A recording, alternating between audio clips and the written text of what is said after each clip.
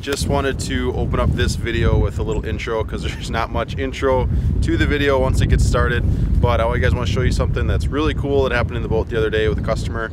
I made sure that what we did was completely legal. I called the warden while we were fighting this fish, made sure it was legal for what we're about to do, and hopefully you guys enjoy what you're about to see.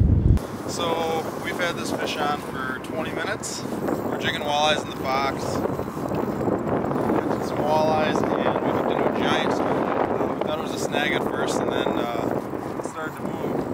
So I gave Jess back the rod. I didn't reach right away, it came up and jumped right away, and it's actually hooked in the mouth. It actually ate the bait. If it was just hooked in the tail or in the side or something, I'd just cut the line and let the fish be. But since it's in its mouth, I don't want it to get down the fish's, into its intestines or whatnot. The jig is made of lead. It can damage the fish. The fish is probably 6 feet long, maybe a little bit longer, and probably 100 years old. So we don't want to kill the fish at all. We want to move the jig. If possible, we can get this fish in the boat and let it swim to see another day.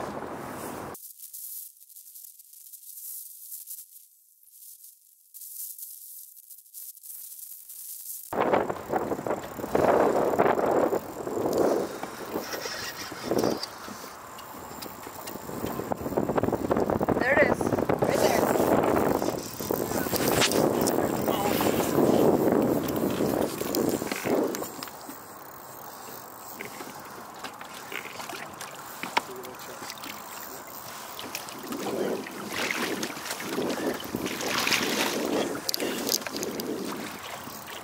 Ross, maybe take a pan of sand that we can mouth.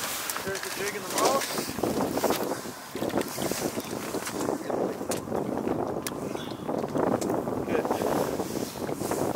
Try and get them up in the boat. Yep. I'm going to come right here, so if you want to jump down the bottom of the boat, Jess will be up here.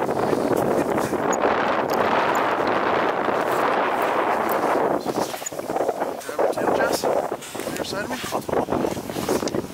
Jess, smile. Get underneath it. Here, get your arms wet. Just lift it up. Jesus. Quick fix. Walk her over. Bring the camera up here. I'm coming. We're Ready? present. Up.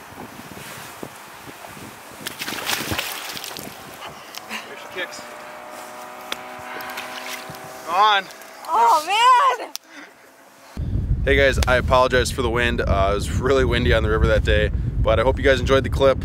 And if anything ever has happened to you like that, let me know in the comment section below. And if you guys want to get on the water and chase some walleyes with me this spring, there's also a link to my website below if you guys want to get out on a guided trip. Thanks.